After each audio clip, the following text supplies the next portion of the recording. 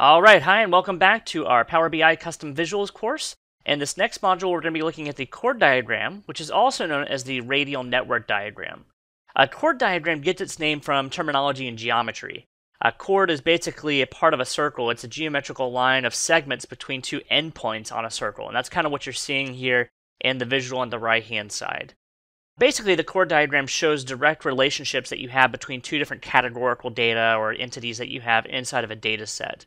And the data is arranged around the circle with the relationships between the two endpoints typically drawn with some kind of arch connecting the data together. And that's what you're seeing here in this section. So it's designed to show relationships. You'll see that the colors are actually significant. Which colors end up on which side of the circle is significant. We'll talk more about that. Let's go ahead and take a look at how to use it and download it. This one's going to be published by Microsoft, but let's now go ahead and take a look at how we can download and import the chord diagram. Alright, so your first step is going to be to go download the chord diagram. You'll do that by going to the Visuals, Custom Visuals Gallery at visuals.powerbi.com. That's what I'm looking at on my screen here. You'll go and scroll down towards the bottom, at least that's where it's at for the time being. And you'll select the chord diagram here, and select to download that visual, and then save it somewhere where you can find it later for the purposes of our demonstration here. You can also download some of the samples that Microsoft has provided. We're going to go ahead and show you how to use this guy. So I'm going to go back over to the Power BI desktop. And for this scenario, what we're going to be looking at is a data set that shows cell phone users and how they are frequently swapping brands. So maybe today you have an iPhone, maybe 2 years ago you had a Samsung device. And so people switch devices a lot, usually every 2 years or maybe even a little bit longer than that, depending on how frequently you switch contracts and things like that. And oftentimes you'll switch cell phone brands in addition to providers. We're going to be looking just at the cell phone brand itself and see what the relationship is when someone moves from one brand to another. What are they most often moving back and forth between? So to get started, let's go ahead and get some data that we'll be needing for this solution. And this data set you'll find at the bottom of this, there's a link where you can download this at the bottom of this video.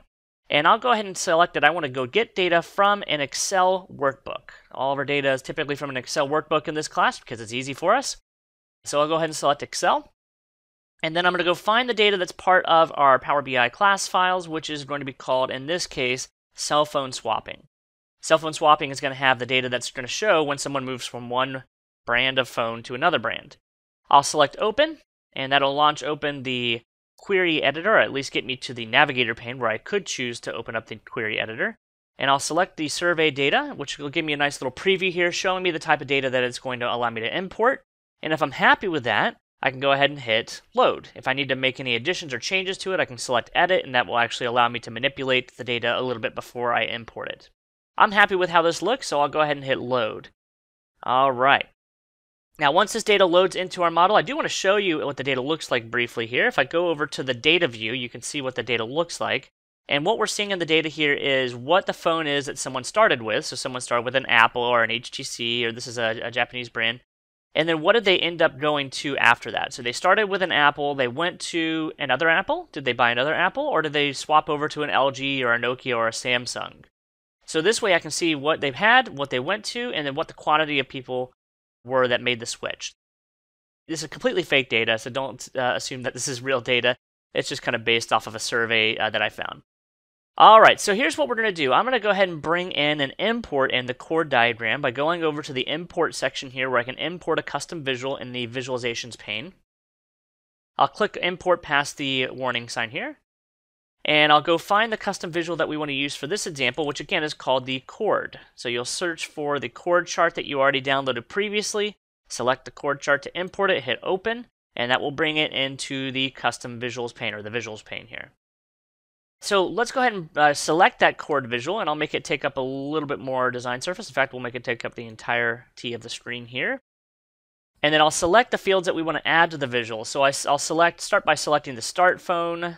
Let's go ahead and bring on the end phone so you can see the from and the to identified here. And then I'll also check off the quantity. And so that way I should be able to see where people started, where people left.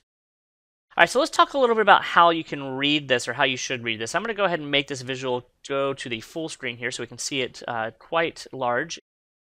And let's talk a little bit about what you should get from this. Now you'll see there's some area of the circles that don't connect to other areas. So for example here, there's this kind of this egg shape or almost like a camel hump here. That's indicating users that didn't switch. So these are folks that had Apple, they stayed with Apple. These are folks that had Samsung, stayed with Samsung, didn't leave. And so you can kind of see that all around. Anywhere where there's an area that does not connect to another part of the chord diagram, that indicates someone that didn't switch to another phone brand, they stayed with the one they already had, which is kind of interesting to be able to see here. Now the color of the lines is also significant here. You can see that there's certain areas of the chart. For example, take a look at LG for a moment. LG, you can see there's several different colors that are going into LG, and what that really represents is that there's a lot of people that are switching off of LG phones. So this section of the chart here represents the folks that are switching from LG to Samsung, and Samsung being the more dominant switch. So you can see here that from LG to Samsung, there's 78 users that switched from LG to Samsung. While there was some people that switched from Samsung to LG, that number was lower. And because the number of LG users was lower, the color of the line is predominantly the Samsung color. So it's the darker orange color that you see here. So anywhere where you see a lot of mixed colors, that usually indicates a cell phone brand that often gets switched off of to another brand. Some other things to highlight here, you'll see Samsung's pretty predominant, and then just in this survey data, this fake survey data, it shows that they're more predominant. But you'll also see, of course, Apple is in here very strongly. The thing I'll highlight about Apple is that when you go and actually look at it and you select Apple here, you can click on Apple, you'll notice that no one actually switches off of Apple to another cell phone brand more predominantly. Now, people do switch to other brands. You can see, you can highlight here, and you can see that looks like there are people that switch from Apple to Samsung. That's 102 people, but it's more predominantly the other way around. More people switch from Samsung to Apple, 498. And because of that, that color gets highlighted in blue. And you'll notice here in the data, it looks like nobody switches off Apple predominantly. And usually it's people switching off other cell phone providers instead. So that's neat. You can actually select areas of the chart to be able to see that. You can also select areas here. For example, if I select LG here, you have to be kind of careful when you select it. They're like that. You'll see LG, like we mentioned a few moments ago, has a lot of people switching off of LG to other cell phone providers. So very interesting portions of the data here that you can look at and select.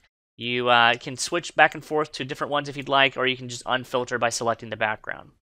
All right, a few other things that we might want to play around with this chart. The customizations as far as the formatting we can look at as well. Let's take a look at if we come over here to the paintbrush area.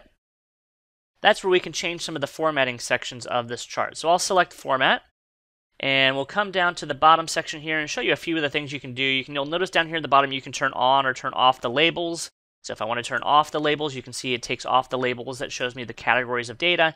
You can also change the color of the font where it has the label so it's a little easier to read. And you could also increase the text size if you wanted to. So you can kind of play around with that a bit if you chose to. You'll also see that there's this axis property here that you can turn on and off. That's actually showing, when you turn that on and off, that actually shows you the indicator of where one area or one category of data ends and begins. So you can see this is from 0 to 1392. You can turn that label on and off if you wanted to. That's really all you can do with that, is turn it on and off. You can also play around with the data colors. So if you don't like the data colors that are provided to you by default, you could change them around. For example, if I don't like LG being this yellow color, I could switch it to something more my style. If I wanted to, I could make it more of a gold or a darker color like that if you wanted to. And you could always revert it back to the defaults. If you press this revert to defaults, it sends it back to how it was originally. There's also this section on the top of the data colors area where you can change the default color. And if you flip this default color to something else, it'll actually make everything have the same color. And then, of course, you can still highlight the different areas of the chart if you wanted to and see just how that one area, but it does make everything the same color. I'll revert that back to the default. I think it makes sense to have this different colors here. All right, outside of that, some of the other customizations, you can add a border. Some of these things are on every one of the visuals, but I can add a border around the visual. I could change the position of where it appears on the design surface. I could lock the aspect ratio. Not really that effective of a feature to lock the aspect ratio on a circular chart, but you can do it. You can also change the background color if I wanted to. I could add in a different background here, change the transparency, make it more transparent if I wanted to. All that functionality is in here, just like it is on every other chart. In addition to that, you can also change the title. So if I wanted to give a different title, I could also provide a new title up at the top here. Maybe I call it cell phone brand switching. All that is available here as well. So very easy to work with. Interesting way to show relationships between data is the chord diagram or the chord chart. It's a nice way to be able to see how people, in this case, switch cell phone brands very frequently and very often. Hope you guys enjoyed this video. Look forward to the next module with you.